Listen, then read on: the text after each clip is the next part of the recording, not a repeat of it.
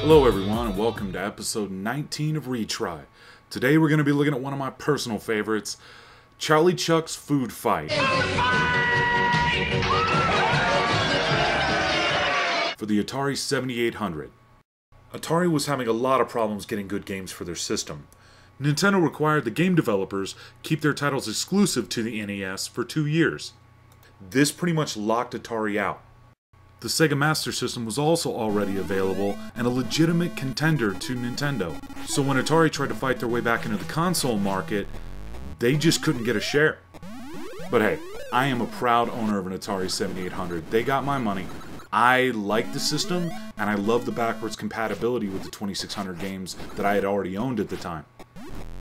Food Fight is considered to be one of the few universally accepted good 7800 games for the Atari.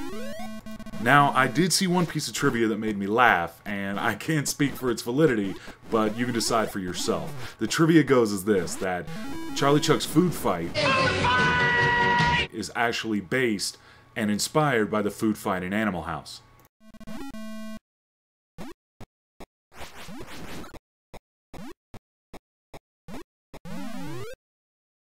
The gameplay of Food Fight is very straightforward. You control Charlie Chuck, a young boy trying to run across the screen and eat an ice cream cone. And standing in your way, 4 pissed off chefs by the name of Oscar, Angelo, Jacques, and Zorba. I'll tell you, man, I love old school video games. Think about Blinky and Clyde and Pac-Man. They named everything, even the pissed off, murderous chefs. Jacques and Zorba, those are great names. But that's the golden age for you, man. They had to name everything and make some sort of story that explained the ridiculous action on screen, even if the game itself couldn't explain it. But I digress. At its core, it's just a simple action game that's incredibly effective. You run around, pick up food, throw it, hit the chefs, grab the ice cream cone, and move on. And if you manage to have a particularly harrowing escape from the chefs, the game actually had an instant replay feature. Think about that for a second. This game was an action game for the Atari 7800, made 23 years ago, and it had instant replay. That's pretty cool.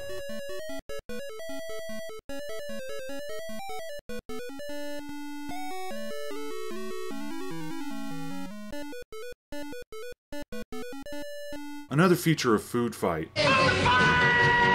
which was extremely unusual for the time, was the inclusion of the ability for the player to pick a difficulty level. This wasn't a common feature of games till over a decade after Food Fight was released.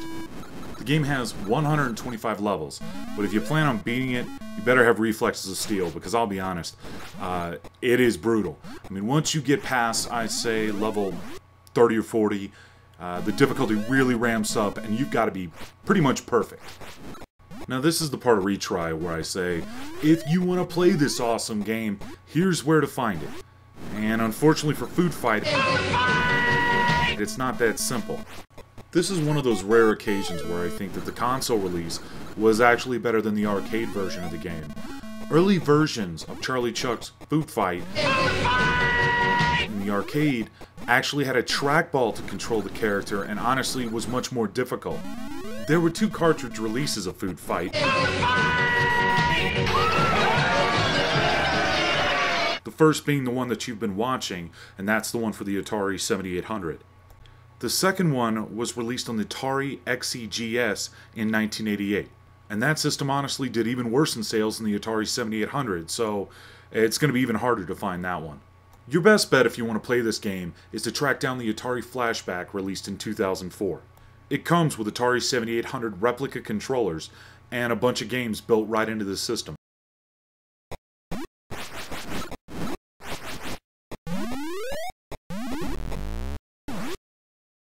Thanks for watching. For VideoGameSaga.com, this is Tony B, and I'm out.